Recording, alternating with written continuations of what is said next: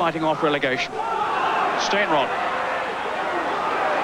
Lovely skill. Such a flamboyant player. Bradley had made the run. Now then for Walters. Walters with the shot. It's beyond the ball. He sent Houghton away. Glover had covered his run, but he's lost him now. Aldridge lurking in the middle. Oh, sweetly done. There you see why. John Aldridge. Welsh international. Here's another one with Jeremy Charles. Al Phillips. Again, Oxford have got players forward here. And here's Aldridge. Oh! This man is so... Now here's Walters. Looking to get something going here for Villa. A good cross in too. Birch! Good save. And hooked away. Now here's Birch again. Not a bad effort either. John trying to get down. Paul Birch there twice. Oxford breaking again now with help. Good stop. Now in 3 consecutive matches as Hibbert breaks. Still Hibbert. Oof. Just hooked away then by Glover. Here's Birch.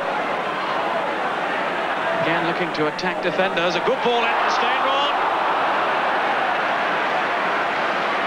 But his finish wasn't positive enough. Bradley will look for the long one here, with Elliott the target on the 6-yard area. Oxford have got some big fellas at the back.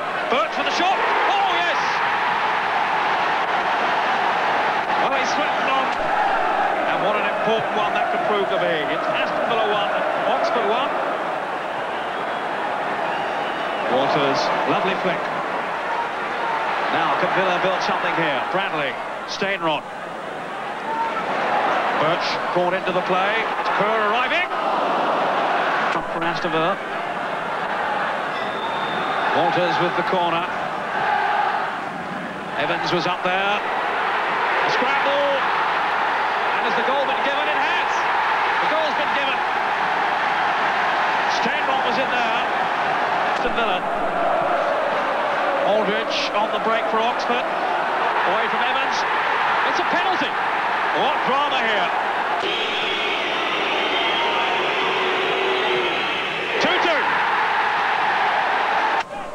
Steinrod.